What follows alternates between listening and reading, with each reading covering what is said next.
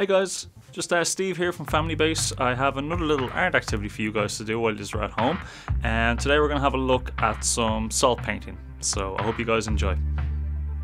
So guys, first you'll need a piece of white paper or card, some glue, some paints and paintbrushes, some salt. So first off, you want to get your paper down, you want to get your glue, and then you want to just draw your design with your glue. I'm going to do an S here, but you can do whatever you like.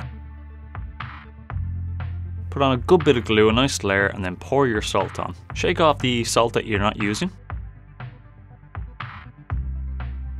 Then you want to move on to your colours.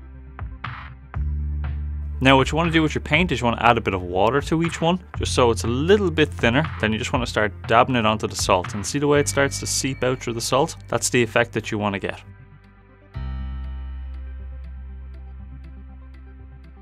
So just keep going with this with your colours, and then feel free to add in whatever other colours you have.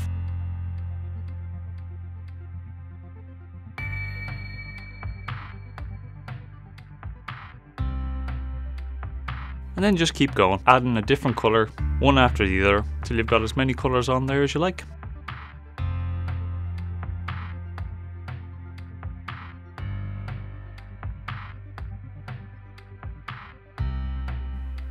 And then you can really see that kind of crystallized, different colour effect that you get on the picture. That's what you're looking for in the end. So guys, I really hope you enjoyed this quick art activity. That's just a little bit of salt painting. I hope you guys enjoy, and we'll see you again soon, okay? Bye!